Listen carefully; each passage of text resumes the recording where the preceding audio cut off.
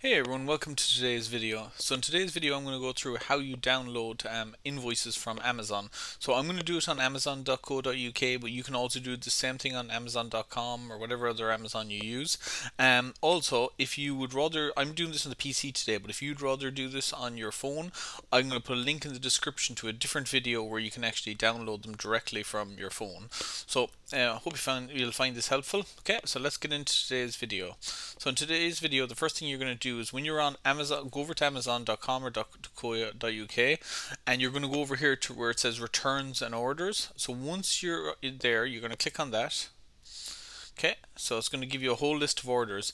Now, some of these items are actually not delivered yet, so you can't always get an invoice. So what I would recommend is waiting until it has been delivered, and once it's delivered, then download the invoice. So I'm going to scroll down here to find one that has been delivered. So I think this one has been delivered.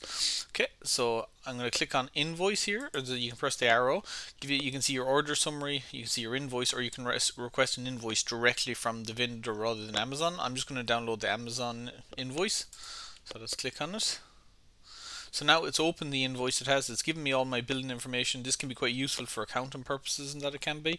Okay, so it has my name address, it has my billing address, and it has the delivery address if that's different. It has the product description, the invoice, the VAT rate or the sales tax rate, whatever you use in that.